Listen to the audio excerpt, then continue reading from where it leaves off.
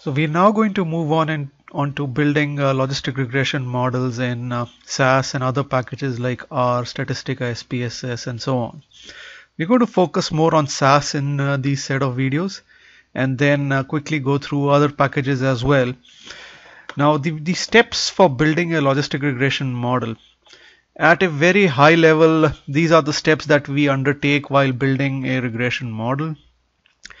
Needless to say, the first step, even before we do sampling, is to create the data set, code our dependent variable into binary 0 and 1s, then create our independent variable list and create a final data set on which we will do the modeling. The first step that we do after that is we do a random sampling of the data set into both training and validation data sets. We do this so that we can test against overfitting. The idea is that we create the model on the training data set, which is a random sample, and then we apply the model on the validation and see how well is our model able to fit the desired dependent variable. So that's the objective. So the first step is to sample the data. After that, we start the model creation process. So there are multiple steps in the model creation process. First step that we're going to do is we're going to check for collinearity or correlations amongst the independent variables. Now, logistic regression is also a special form of regression. So all the assumptions of regression also are relevant over here. So we need to make sure none of the variables are collinear. We need to avoid variables which have high outlier values, etc.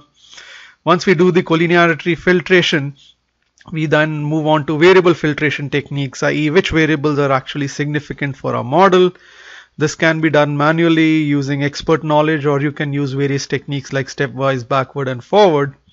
And finally, we finalize the model that we are going to work on. Once we finalized our model, we move on to the testing part. So we've built a model on the training part, and now we start testing the model on the validation data set. So there are lots of tests or statistics that we can generate which tell us how good or bad the model is. And some of the topics that we will cover are lift charts, capture rates, Lorentz curves, the ROC, Gini statistics, the KS statistics, and finally we will finalize on a model that we feel is good enough. And the last step is, of course, we go ahead and deploy the model on field. So in the next few videos, we will cover broadly all of these steps. And since this is a training series, we're not going to go too deep into any of these steps. So this is just a familiarization exercise. So let's start off with the first step. The first step is that we need to divide the data into two parts. And we're going to cover all of these steps using an actual data set. The data set that I'm going to be working with is the telecom data set. So we have a telecom churn case study. For this data set, we have about 1,000 observations, and for each of the observation is essentially one subscriber. So what we've got is we've got typical information for the subscribers of a telecom company. We have a mix of demographic variables like age, the region they live in, the marital status, educational status, and so on, gender, etc. And then we have certain behavioral variables. For example, what kind of product they have taken up, what are their charges, how are they using the product, what's their average billing, what are the number of lines that they are using, and so on. And finally, we have the churn variable, which is a binary variable, whether or not did they churn within the last 1 month. So the objective of this case study is that using a mix of both demographic as well as behavioral or transaction variables, we want to build a model which is able to predict whether a customer will churn or not. The ability to be able to predict customer churn is very, very essential for telecom companies. If they build a good model, they can actually try and prevent churning if they know who's going to churn. And once they know who's going to churn, they can try various retention techniques on those customers. So in this data set I've already imported into SAS, we have about 1,000 observations, and we have a variety of variables. Some of them are numeric variables, some of them are categoric variables. For example, region, even though it's coded as a number 1, 2, 3, it's not actually a number, it's simply a placeholder. Similarly, education, tells us the type of education the customer has. It's coded as 1, 2, 3, 4, 5, but these are not actual numbers. For example, 2 plus 1 does not give us a 3 over here.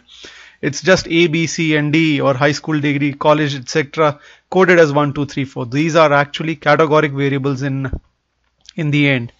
Some of the variables are already coded in a dummy format, so 0 and 1 format. The idea is that if you want to use categoric variables, as covered before in our lecture series, they also have to be converted into dummy coded variables. And we'll cover how to do that in logistic regression automatically. So that said, this is our data set, and let's run the library. Let's check it out. So if I look into my data set, I already have the telecom data set loaded. In case you are a paid subscriber, you should be able to access and use this dataset directly. Otherwise, this telecom dataset is freely available on the internet. You can download it from there and then import into SAS. Now, some of these variables are actually log transformations. So if you look over here, you have the log transformations of previous variables. Log transformations can be helpful, but in a lot of cases what I see over here is that the log transformations are in fact not calculable, because you have problems of log zeros and so on. So a log transformation may or may not be useful in all cases. So in our case study, I'm actually going to ignore these variables and work with the others. So the first step is that we're going to sample the data. We're going to split the data randomly between training and validation. And this needs to be a simple random sample. So we're going to use a random number generator. A typical split between training and validation can be 50-50, 60-40, 70-30, depending on availability of data and computational power. Typically, we want to have as many rows as possible to build our model on, but sometimes we don't have enough data. So this is a test data. We have only 1,000 observations. So what I'm going to do is I'm going to do a 60-40 split. To do a 60-40 split, what I'm doing is I'm using a simple data set statement in SAS, generating a random number. This random number generates a number between 0 and 1, a decimal number.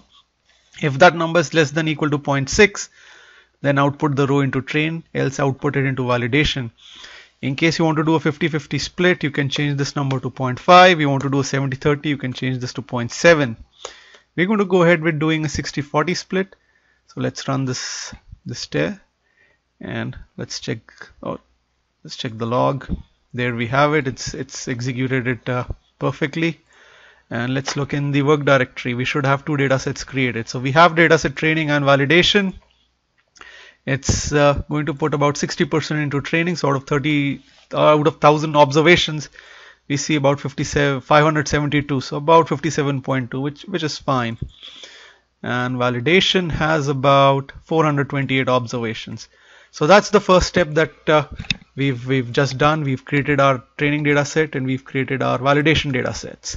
Let's move on to the next step.